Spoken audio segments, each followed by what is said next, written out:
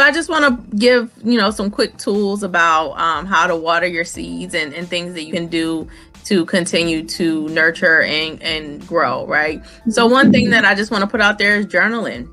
Journaling is a great way to process your thoughts, understand your feelings, and make connections between your thoughts and your feelings, right? Mindfulness exercises are good to remind you to get connected to your present, to really sit and understand your feelings, right?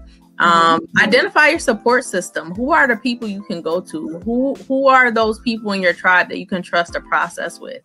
Identify the sources of your negative images, reevaluate, limit, and block those sources out as needed. Identify activities that help you to self-soothe. Physical activity, taking a bath, listening to music, reading, getting fresh air. All of those things are self-care. Those are the things that kind of help us to like rejuvenate, reset. And so you need to be making sure that you're doing those things. Setting your goals, being realistic, and developing plans to be able to succeed and celebrate along the way.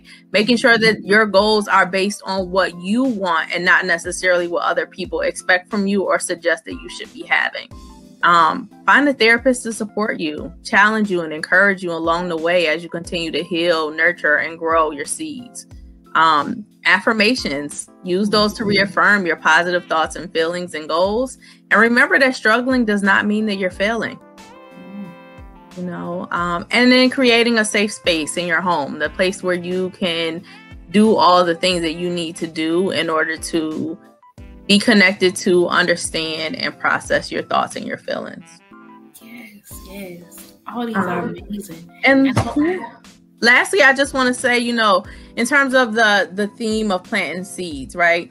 Just as the seasons change and you have the opportunity to nurture and repot and prepare for growth for your seeds over the next season in your life, you also get to decide how and if the seeds are ones that you want to see in the next season for your life, right? How you want them to show up. And so you get to nurture and heal the seeds you want to flourish and discard the ones that you no longer serve the purpose for your harvest.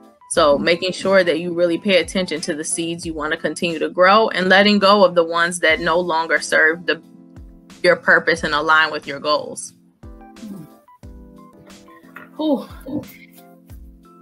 I'm in agreement, Camille. Struggling does not mean you're failing. Doesn't mean you're failing. It doesn't. We always have a moment where we didn't knock it out the park. But if we keep on going, keep on trying, there's always a time where something goes a little over. Or you kept your lights on a little bit more than you thought that you needed. The bill was a little bit more. You didn't budget for it and things of that sort. It kind of cut into another budget that you have for something for yourself or your savings and things of that sort. It doesn't happen all the time. Right. But we create bumpers to help us to continue to go forward with that. Again, that journaling, talking to somebody, seeking that support.